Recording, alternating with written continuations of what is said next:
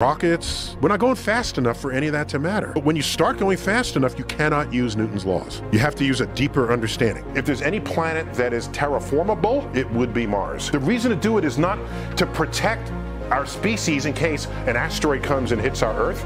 That's the wrong, fine, it makes a headline, but think about it.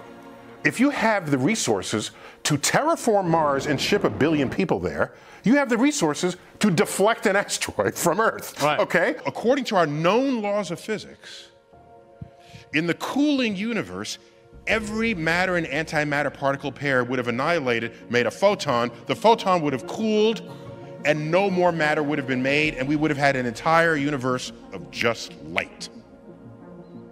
But that is not the universe we occupy. 1 out of basically 1 million of these reactions,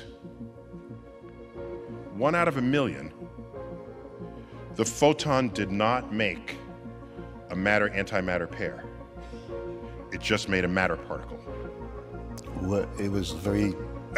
You're trying to find out why. Yeah. And I'm just saying, it is that. How do you stop a species. gigantic existential you don't asteroid? It's go in and you deflect it. How? Oh, by any shove on it that's sideways. Well, you're president of the United States. No, well, yeah, right? okay. There's a massive asteroid. It's going to crash into the world. Yes. We have engineering plans for deflecting asteroids, and there are multiple ways to do it. You can have a gravitational tug where you can have a spacecraft that sits just ahead of it, and the two of them will want to drift towards one another, but you take the spacecraft and put little retro rocket, and if you get this early enough, one